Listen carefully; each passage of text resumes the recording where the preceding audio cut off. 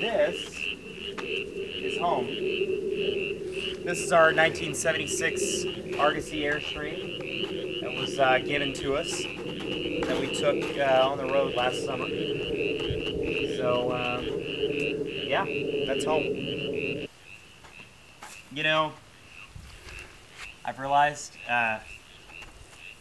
people think that living in a 1976 camper is really glamorous and super cool. Turns out you just do a lot of replacing things like this.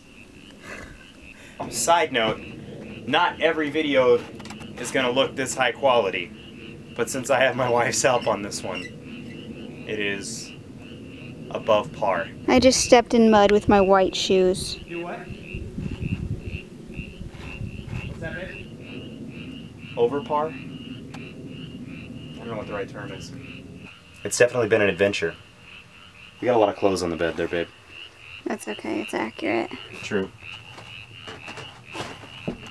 So this is my first vlog, video blog, because I realized that I don't necessarily do, when I write, it's always very academic.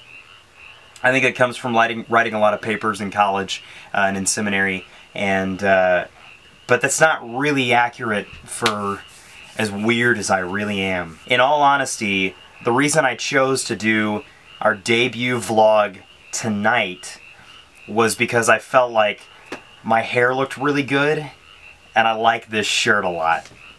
The shoes were purchased at Goodwill for $8, like 8 years ago. That is our dog. That is Jazzy. We're not really sure what she's doing right now. But I do have the assistance of my wife this evening. We, like any true adventurers, are living in this 1976 Airstream, but we don't own a vehicle that's capable of pulling it. So there's a whole bunch of things that have been removed from the camper over the last year, and they just haven't gotten thrown away. It makes me look like a slob. I'm not that big of a slob, I hope. I don't think I am. Am I that big of a slob? No. Okay. Yeah, so this is vlog number 1. You guys get to see a little bit of a window into my life, and hopefully more to come. Great hanging out with you, and this is the first of many. So, thanks guys.